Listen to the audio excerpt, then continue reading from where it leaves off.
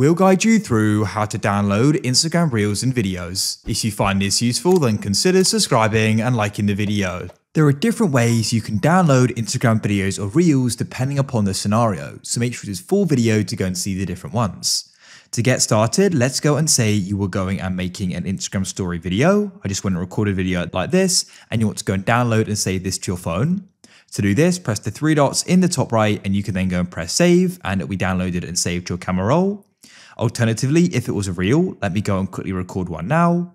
All you need to do is on the edit page here is go and scroll along at the bottom, and you're going to go and see the arrow with the line at the bottom. Tap there and it'll be saved and downloaded to your device. Alternatively, if you wish to go and download someone else's Instagram reel, find it. And then what we need to do is go and press the paper plane icon to the right. You can then scroll along at the bottom and find the option for download. You can tap there and it's going to be downloaded. It does say there it cannot be used for commercial use, so go and consider that.